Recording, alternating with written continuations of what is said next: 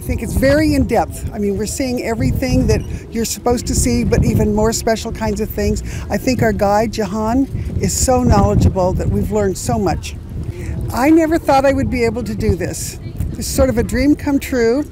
I've studied Egypt for many years, and I've even taught children how to read hieroglyphics, but to actually be in these places has been really wonderful.